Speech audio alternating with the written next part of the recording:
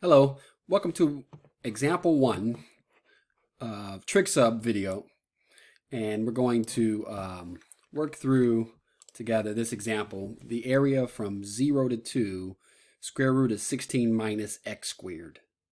Now, if that 2 is a 4, we can use geometry. That right there, that function is a circle. Y equals the square root of 16 minus x squared is the upper half of a circle of radius 4 centered at the origin, and that from 0 to 4 you have a quarter of that circle, the upper half of it, and so yeah, a quarter of that would be 1/4 of the pi r squared. But it's not. It's 0 to 2. Problematic. We need to use trig substitution. Which one though?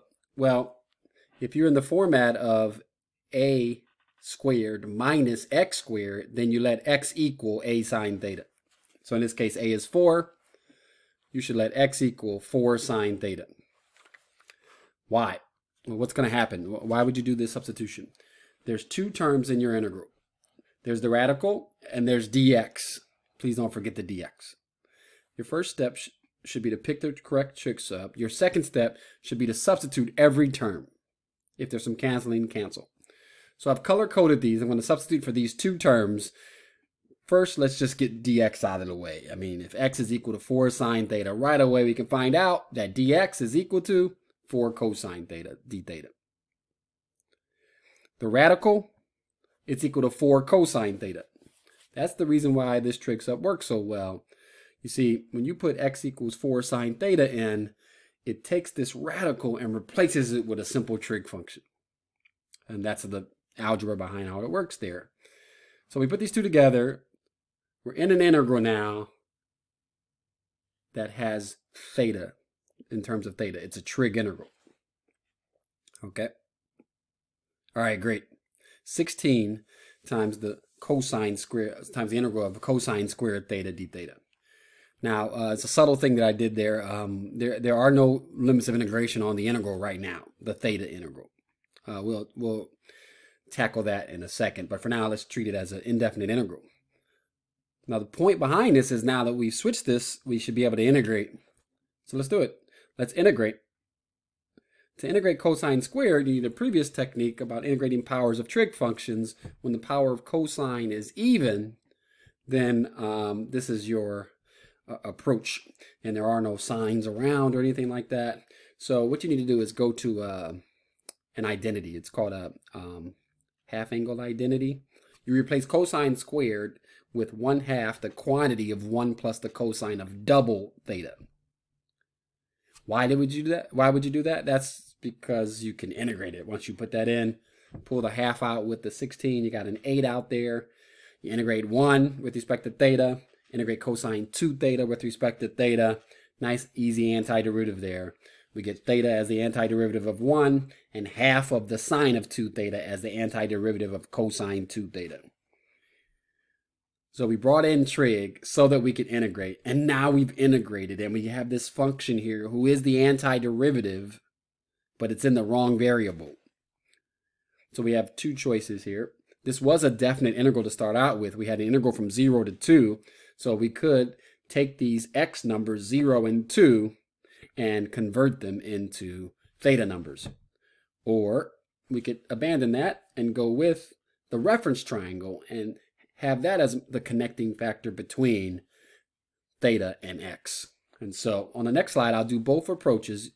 Now, for one particular problem, you only pick one approach, okay? Don't do them both.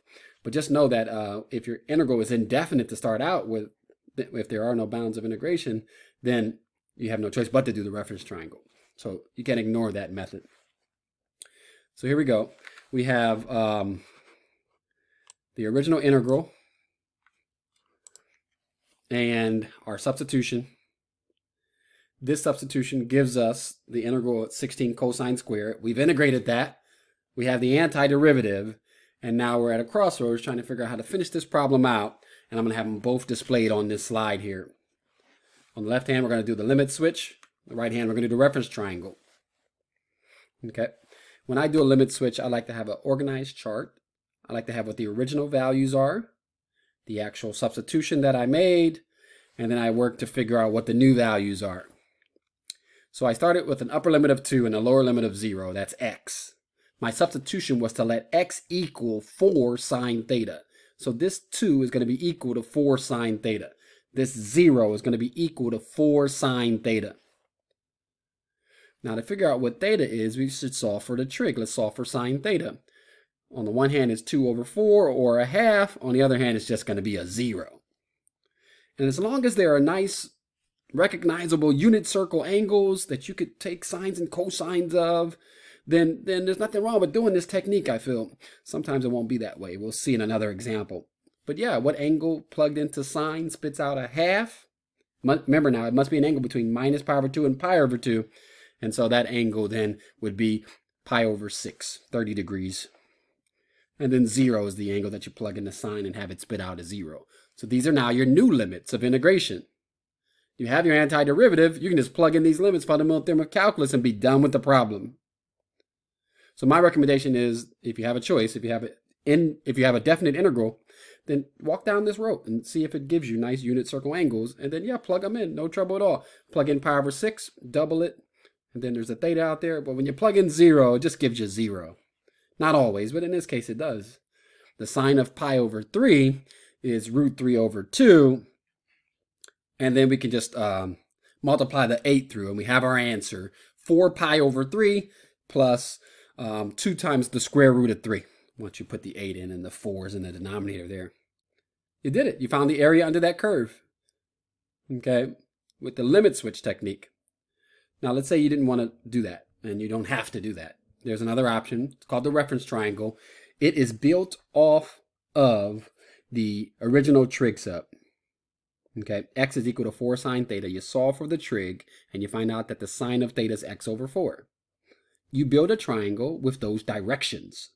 Sine is opposite over hypotenuse. So go build a right triangle with the base angle theta, have the opposite be titled x, then the hypotenuse must be a 4, and then the missing side, in this case it's the adjacent side, it ends up being, using Pythagorean theorem, or you could figure it out a different kind of way, but it ends up being that the adjacent side is this radical that got this whole thing started, 16 minus x squared.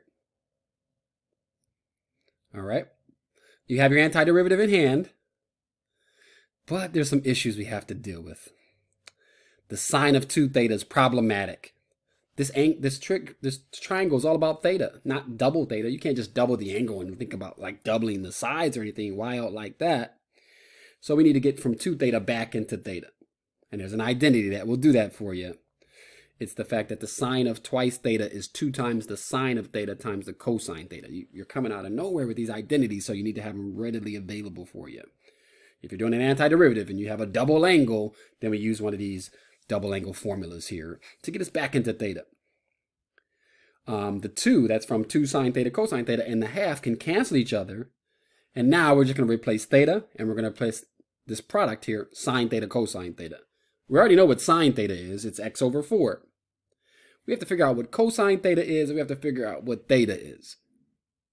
And everything comes from the original trig sub. If x is 4 sine theta, and we know, then we could solve for the sine of theta and get x over 4, and then we can arc sine both sides to cancel out sine and get theta by itself.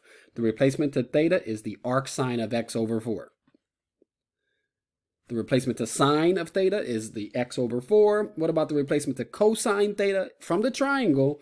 We know cosine theta is adjacent over hypotenuse, so just read off that the adjacent is the radical 16 minus x squared, and the hypotenuse is a 4. Put the pieces together. Now notice here, I'm back with my original bounds. I waited to this point right here to bring them back in.